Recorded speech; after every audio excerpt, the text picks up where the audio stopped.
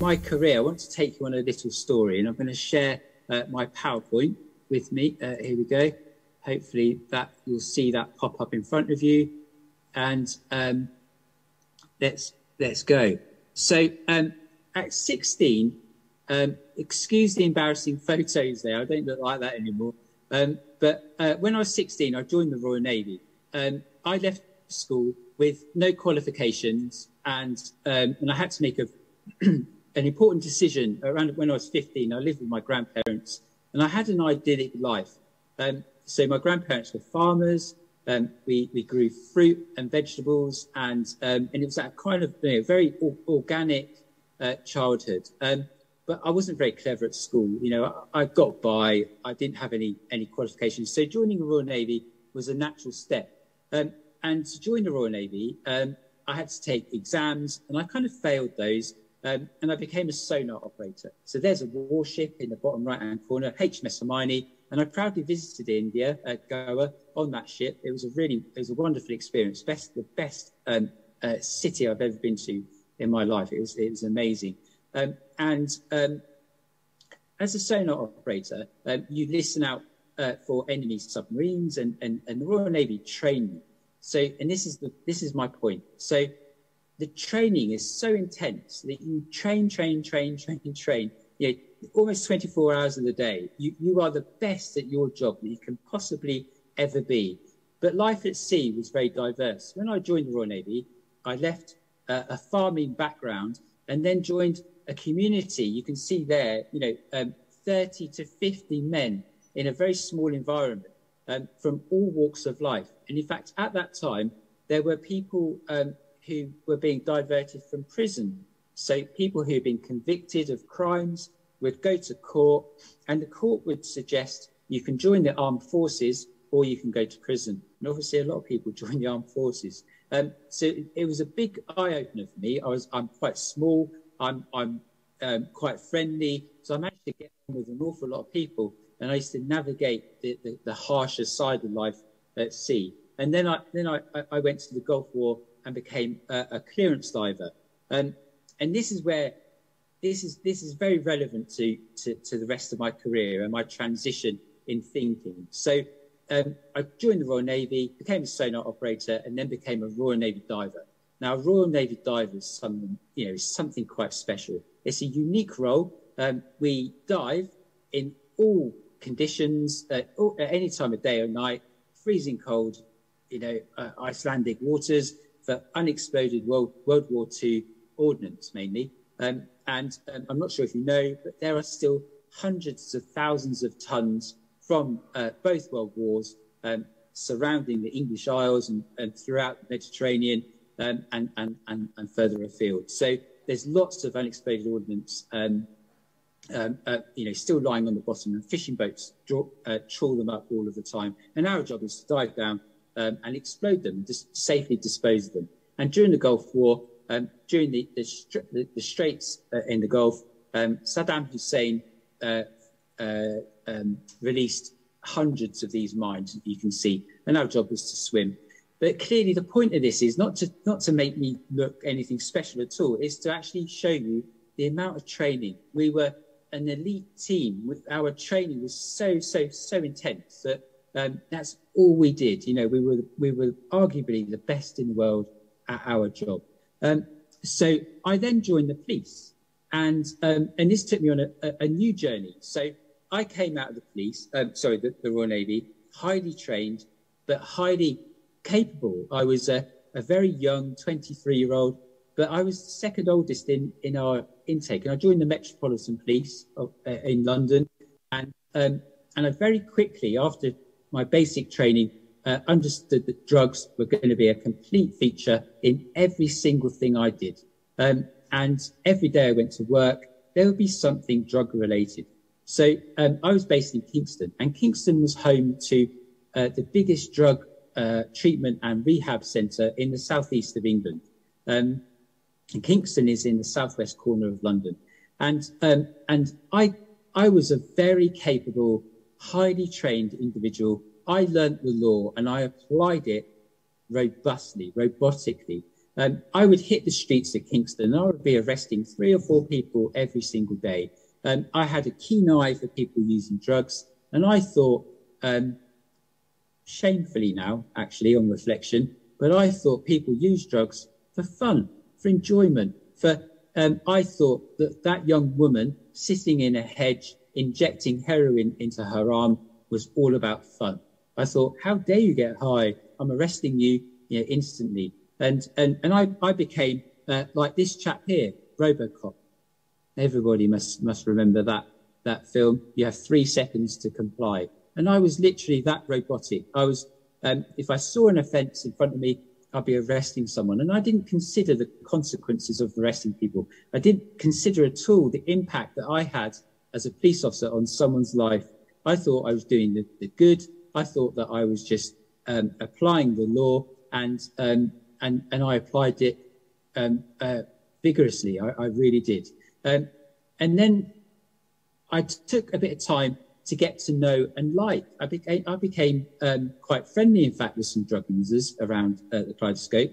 And there were hundreds of people that would come to the Kaleidoscope in the morning for their drug treatment. So I would see people in suits, teachers, lawyers, police officers, bus drivers, everybody from every walk of life used to come in for some form of drug treatment. And that puzzled me, because really I thought it was all about people who lived rough on the streets and slept, homeless or were sex working. I couldn't get my head around the kind of stigmatizing aspect of 2 different or 4 corners of society, all using the same drug.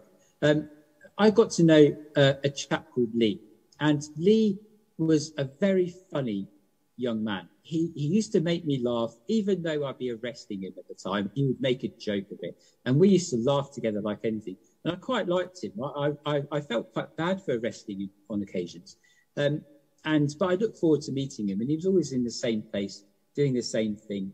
And he lived with his partner, who was pregnant, and they lived rough on the street. And I came to work one day, and I heard that Lee had been murdered.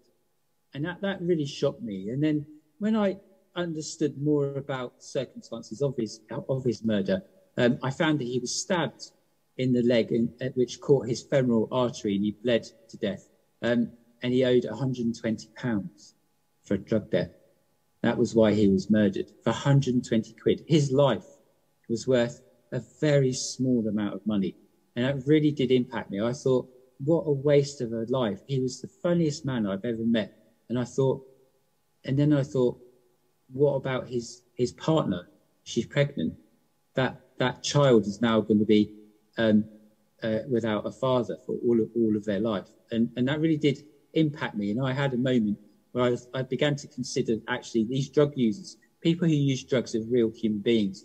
So a friend of mine, Martin Blakeborough, who was the manager and CEO of the Kaleidoscope, took time to get me in and understand addiction. He invested heavily into what was addiction, what does it really mean, and he took a lot of time for me to understand. At first, I didn't want to go into the cafe at the Kaleidoscope and drink tea because I thought it was dirty. I had a stigma about drugs and drug use.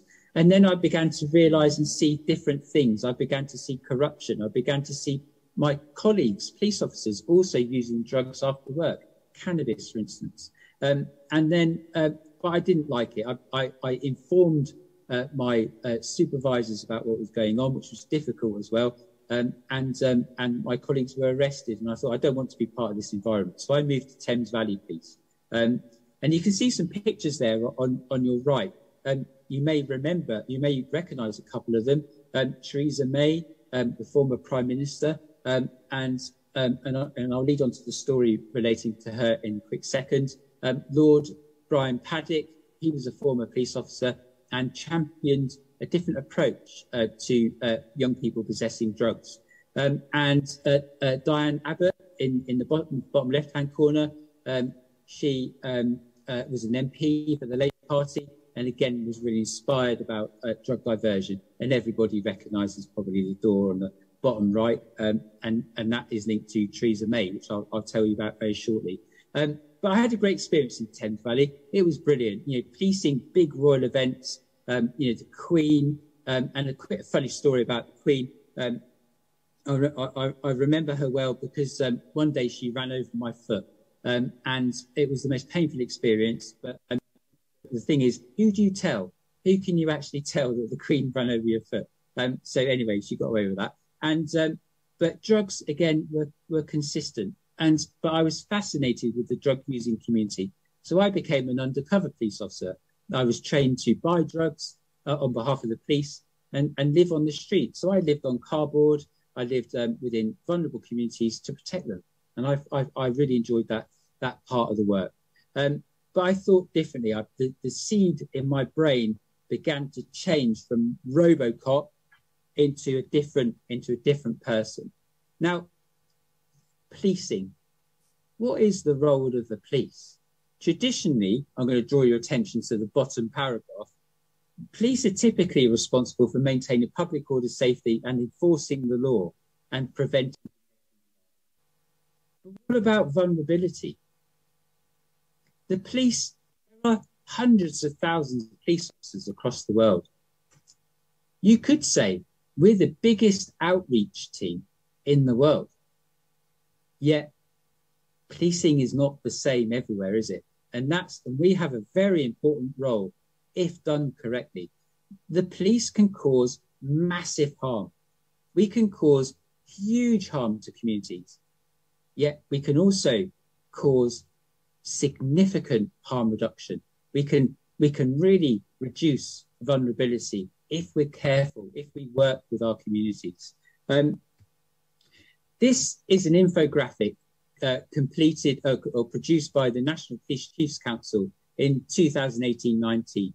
Forgive it, it's a few years old now, but it's still very relevant. I just want to draw your attention to what the drug issue is in the UK, but also the cost. So the monetary cost, treatment, enforcement, but look at that in itself. More is spent on enforcement than treatment. Shouldn't that be the other way around? I'd argue it should be. Look at the amount of money on hospitalizations. Look at the amount of money attributed to drug-related crime. But where is the real cost? The real cost here is drug-related deaths.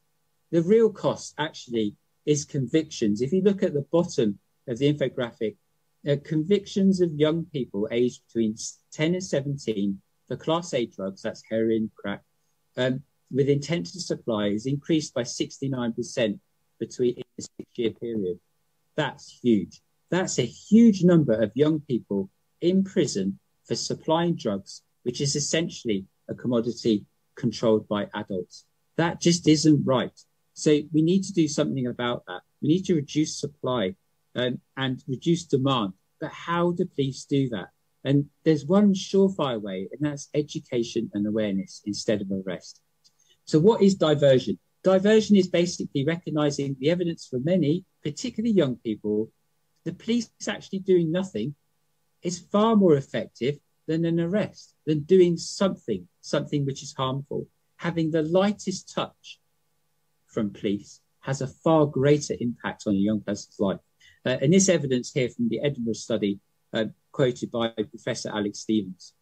Interventions by the community drug and alcohol services, way before the police are involved, even if police find someone in possession of a controlled drug, can have a greater impact on that person's life.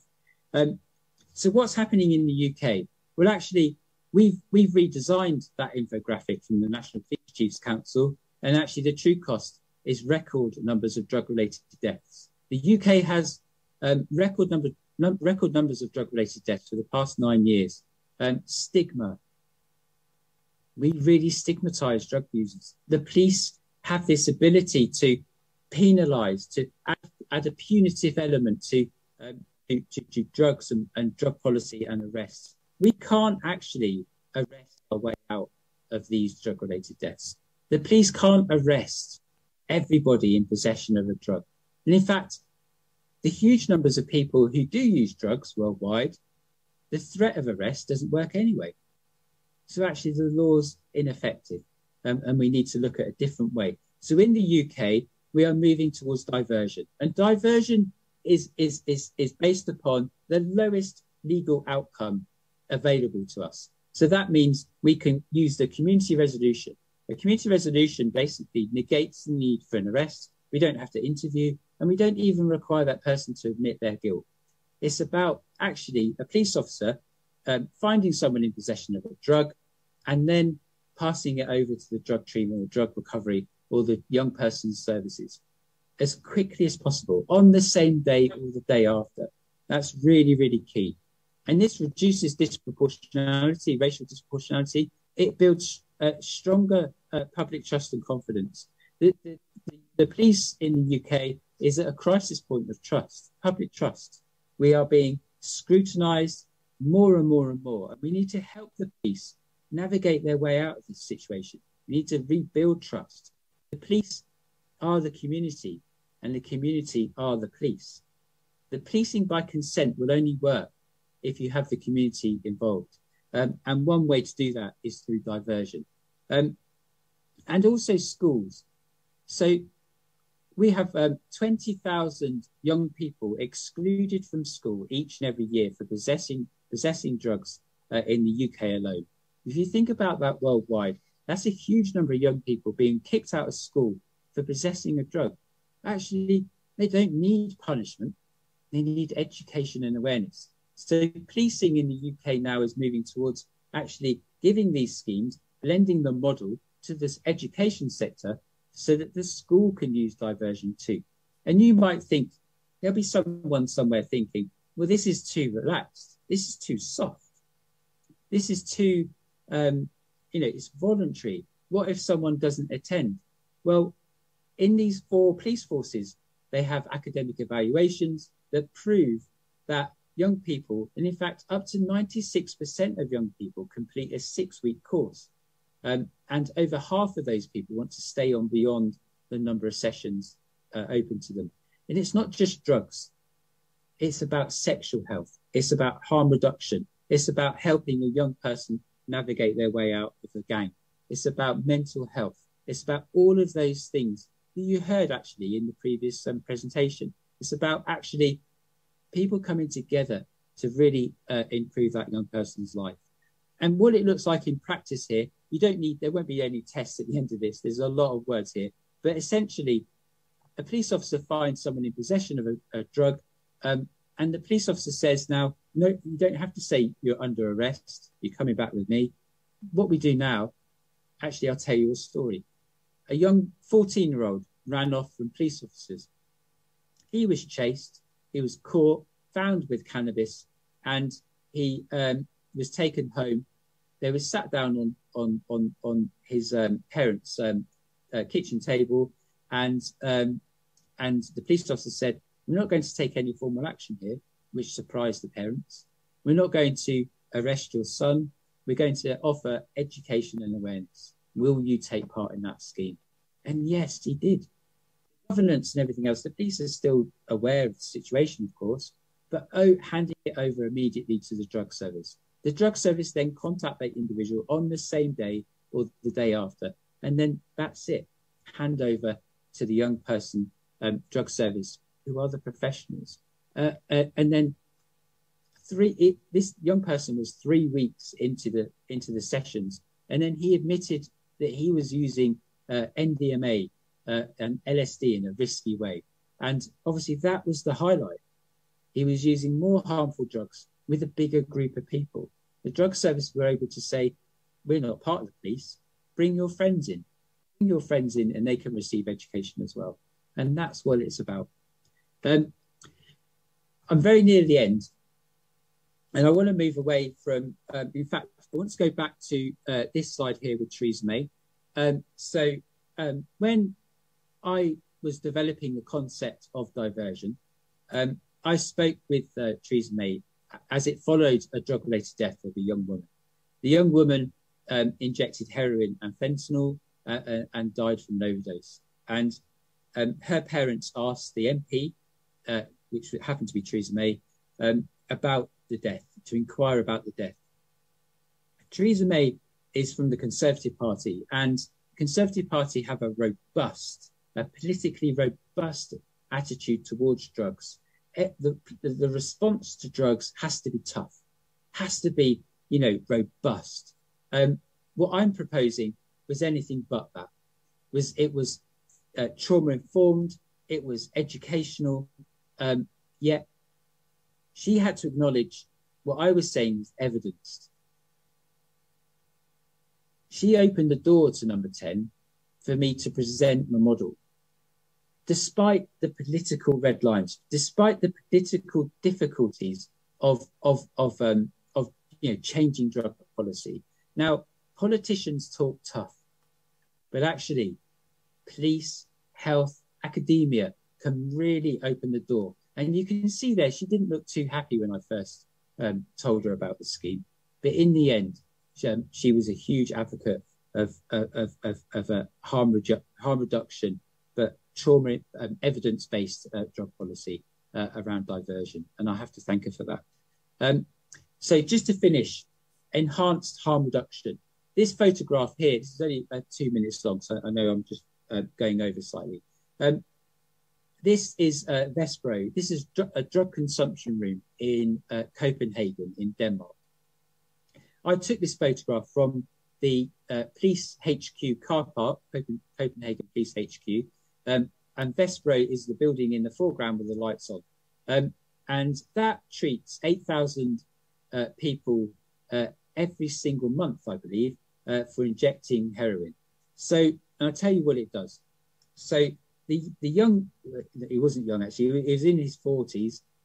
This man on the right, he was from Sweden. Now Sweden has a robust drug policy, and Denmark has a more health-based approach. So he saw the opportunity to seek drug treatment in Denmark and walked 60 miles to this centre.